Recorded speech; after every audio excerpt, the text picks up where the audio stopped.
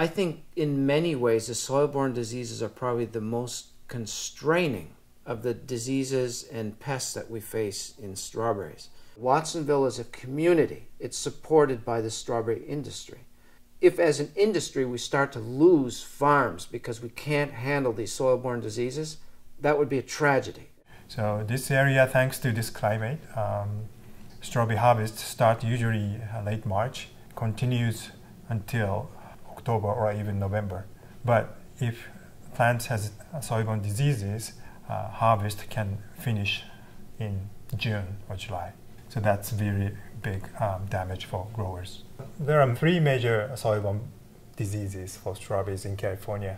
Vertium dariae, that's a pathogen's name that caused the vertium wilt. So Fusarium wilt caused by Fusarium oxysporum, and also charcoal root rot is caused by Macrophomina fasciolina. Verticillium is probably the number one most problematic soil-borne disease. And it's a problem being a diversified organic grower is that we grow lots of vegetables that are potential hosts.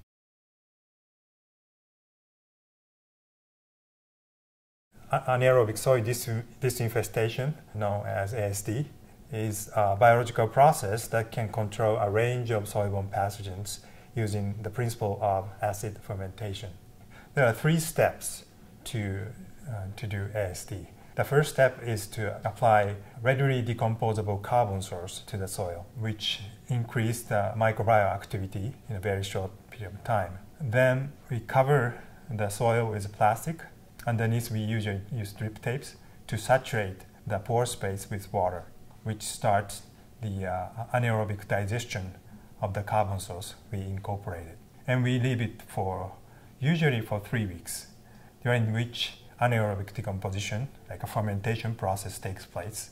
These fermentation processes are the key to a lot of the disease suppression that we get with ASD. When there's no oxygen in the soil, bacteria have to use other pathways than the normal respiration pathways to break down the carbon. And there are various byproducts produced, organic acids, volatiles, that are toxic to certain pathogens and pests. Different microbes flourish under that new environment. Not only is it different, but there's actually more bacteria and more fungi than we started with. So it's not sterilizing the soil in any way. In fact, we're creating more biological activity in it. It's just a different kind of community. One of the interesting things about that is that it seems like that may confer some ability of the soil to resist future disease.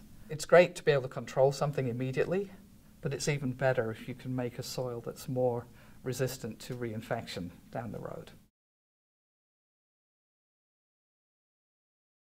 With ASD, we're relying on the soil microbial community to do the work for us, and they require particular conditions. We have to be careful about the soil temperatures when we do ASD. For certain pathogens like verticillium, soil temperatures of around 70, 75 degrees are fine.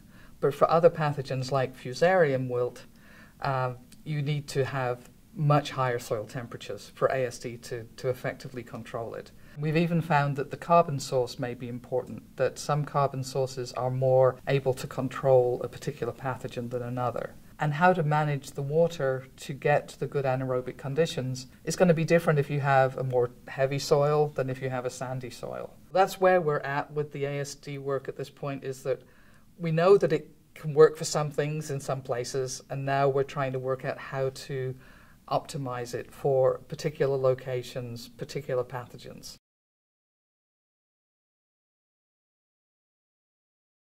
Four or 5 years ago, we had maybe 1 or 2 acres being tested.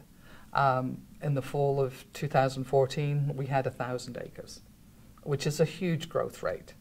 And that wouldn't have been possible without the partnership that we built from the beginning with a local company called Farm Fuel, who import all the carbon material. And they also provide technical assistance to the growers on how to do ASD. That's been really important, having that capacity to scale up. The potential of ASD that we've seen is favorable results with increase in yields in the plants and overall health of the plants.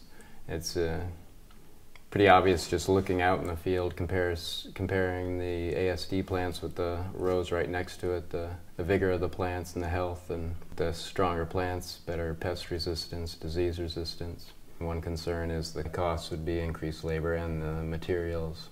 Our first year doing ASD was only a 5-acre test plot, and each year has doubled. Right now we're at about 120 acres, and we're about to add more acres in our other districts. The hurdles that we have when applying ASD is that we have a very scarce labor force.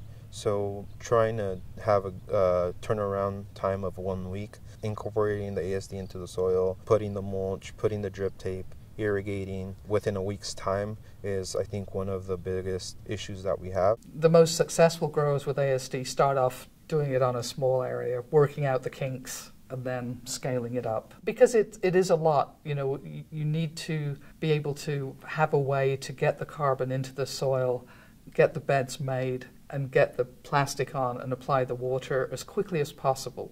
Otherwise that carbon is broken down aerobically, which won't have the benefits. So there's a lot of mechanics to work out. So we really recommend that growers talk to other farmers who are doing it about how they've been able to get it to work, and then try it in a small area first.